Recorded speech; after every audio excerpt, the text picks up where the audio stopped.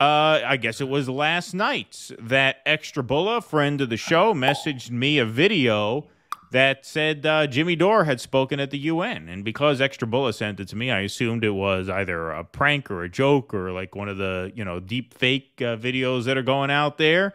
Because we know our friend Warren has plenty of jokes and tricks up his sleeve, but it looked pretty real. And then I started seeing tweets surface, and then finally this morning, Steph tweeted out a video, and then Jimmy tweeted out a video. So apparently, yes, Jimmy Dore was invited to speak remotely to the United Nations Security Council on the one-year anniversary of the destruction of the Nord Stream pipeline. His address lasted about 10 minutes. We have the first few minutes here, so let's give this a look. I now give the floor to Mr. Jimmy Dore. Greetings, Mr. President, distinguished members of the Council. I'm here to speak today about the attack on the Nord Stream pipeline that took place 1 year ago on September 26, 2022. 4 explosions ruptured the Nord Stream 1 and 2 pipelines that carried natural gas from Russia to Europe. It was the biggest act of industrial sabotage in human history, severing the main artery for energy from Russia to Germany, cheap energy that was critical to maintaining Germany's industrial base. We have heard every cockamamie and ridiculous theory on how this happened. Now, you don't need to be a genius investigative reporter to figure out who was the culprit of the Nord Stream attack.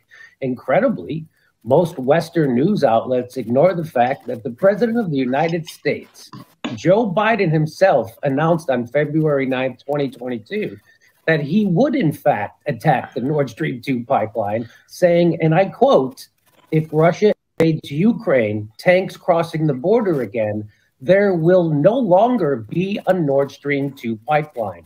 We will bring an end to it. I promise you, we will be able to do it." Now, once again, not to interrupt, we'll let the rest of this play in just a second. February 9th, 2022, 2 weeks prior to the invasion, you have an advanced statement by Joe Biden himself saying exactly what he just said.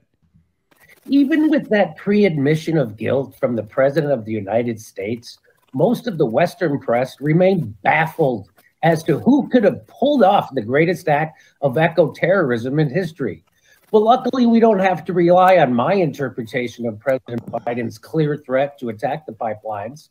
We actually have Seymour Hersh, a genius investigative reporter with impeccable reputation and credentials, who reported that in June of 2022, United States Navy divers operating under the cover of a widely publicized summer NATO exercise known as Baltops 22 planted the remotely triggered explosives that 3 months later destroyed 3 of the 4 Nord Stream pipelines, according to a source with direct knowledge of the operational planning.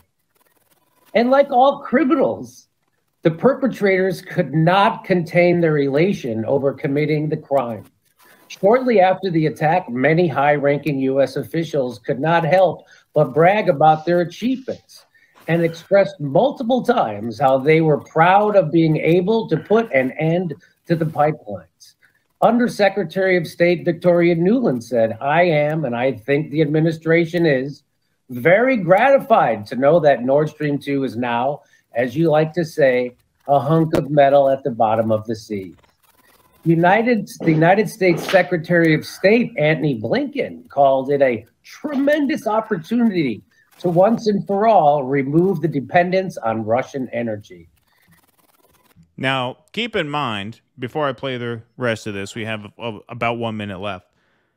The initial reaction from the press, the initial official story, was not one of confusion. Who could have done this? Originally, we said Russia did it. Don't forget. So at the same time, you had Nuland and Blinken celebrating this as a defeat for Russia. The media was saying, well, the Russians must have blown up their own pipeline. All right, here we go. We got 1 more minute. You have to be a paid liar to not acknowledge the hand of the United States in carrying out these attacks. Not only did President Biden declare he would do this, but high-ranking U.S. officials have said similar things for years. We can look to 2014 when former Secretary of State Condoleezza Rice stated that over the long run, you simply want to change the structure of energy dependence. You want to depend more on North American energy platforms, which is what this is really all about. An economic war between the West and Russia in order to fill the pockets of rapacious capitalists who actually pull the strings of the U.S. government and dictate foreign policy. All right, so that was about the first 4 minutes. Like I said, he goes on for about 7 minutes more. I recommend that you guys all watch the same thing. It's on Jimmy's feed, it's on Steph's feed, and it's also several places on YouTube now. But it's just amazing how this is not a single issue on which to evaluate Joe Biden. You know, Jimmy has called him an eco-terrorist. Nick Cruz has called him an eco-terrorist. That's what this was. I mean, this was a terrorist act. This was an act of war against our own NATO ally. Germany is a NATO ally. Ukraine is not. So how does attacking the critical infrastructure of an official ally in order to isolate them from a critical supplier of a vital resource and therefore make them more dependent on more expensive resources from other countries, Western countries, how does that not constitute an act of war? That's eco-terrorism. That's economic terrorism. I mean, just that single deed alone should have everybody with any claim to any left bona fides whatsoever immediately disqualify Joe Biden. And then you got these fucking clowns running around. Well, he gave a good general counsel on the NLRB. You know what I mean? Like, what are you talking about? Like, what the fuck are you talking about? How is this not the issue of paramount import? It's just insane. And, you know, I didn't even realize that was 1 year ago. But yeah, 1 year ago, 1 year from now, the story went from, well, the Russians did it, to radio silence, right? And that's how you know the Russians didn't do it right away, because if the media actually felt the Russians did it, they would have kept saying the Russians did it. You never heard the end of it. You would have never heard the end of it if they actually believed the Russians did it. Russia rigging an election that they didn't rig. Exactly. For 3 years, they carry on about Russia rigging an election that they didn't rig. They're still talking about that 8 years later. And what, a couple weeks after the destruction of the Nord Stream, they go from, well, Russia did it to no comment to Ukraine did it, but they were rogue Ukrainian actors with no connection to the Ukrainian government, and certainly the United States had no knowledge of it. That's the official story now. I mean, how unbelievably gullible do you have to be to buy any of that? But this just also proves... Yuri, you have fishing boat, yes? Right, exactly. I have great idea. I have old scuba set. We blow a pipeline tomorrow. Right, exactly. Like, that's literally what you would have to believe in order to buy that narrative. That, yeah, some rogue Ukrainians did it, but the U.S. Nor Ukraine had any direct knowledge. Well, you made a good point. We were talking about this. Well, if Ukraine blew up the pipeline, Germany is in NATO and they're not. Isn't that Ukraine committing an act of war against NATO? That's why they have to frame it as they were Ukrainians but non-governmental actors, right? Because if they were governmental actors, that's technically an act of war. Yes, just as, you know, look, Ukraine is not a NATO ally. Right. So if Russia attacked Poland, as Ukraine tried to blame them for, right, when that missile landed in Poland, and Ukraine said Russia did it, and then we find out that Ukraine actually did it. Right.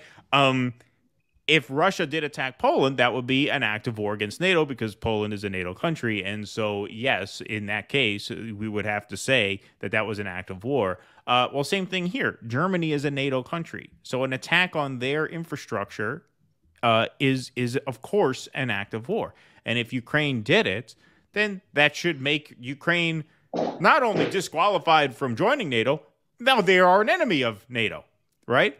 And so it makes no sense. But of course, look, I don't think. Look, the idea that Ukraine did it is also fucking bullshit. We obviously did it. Joe Biden said 2 weeks before He said we were going to do it. Going to do it, right? So to even take seriously that the Ukrainian government did it or the Ukrainian military did it is nonsense. Obviously, we did it. That's the most obvious thing in the world, and good on him for calling that out.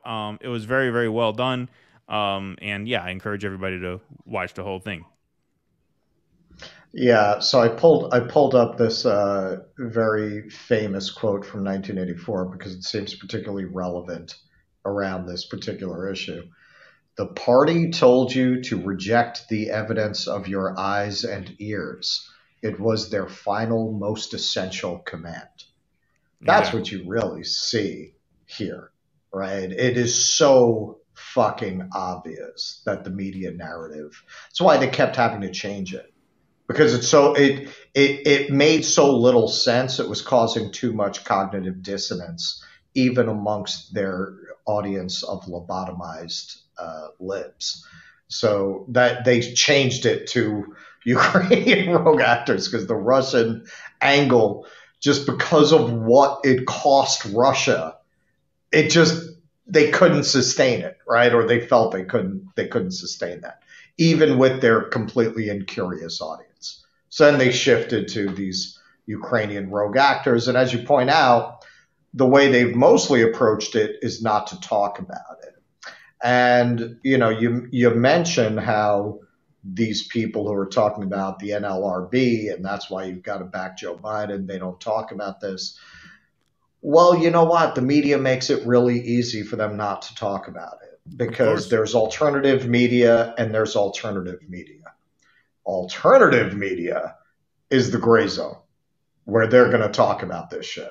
They're going to talk about it and talk about it and talk about it. That's exactly the purpose of alternative media. And then you have people who couldn't or didn't want to try to get ahead through the normal corporate media channels because there's a lot of competition in that lane, and decided they could actually make more money and run their own thing if they go on YouTube and present themselves as some kind of alternative media. But that's not alternative media, and that's why their conversation about current events is framed within a similar boundary, right? There are places they're not going to go. They're not going to really emphasize that. They only track what the corporate media is emphasizing, and here and there give you a little bit of critique of the media to maintain the notion that they're really different, but they're fundamentally not, as you can see from commentators who are running around talking about how you have to vote for Joe Biden because of the NLRB and never fucking mention the Nord Stream pipeline. Please clap.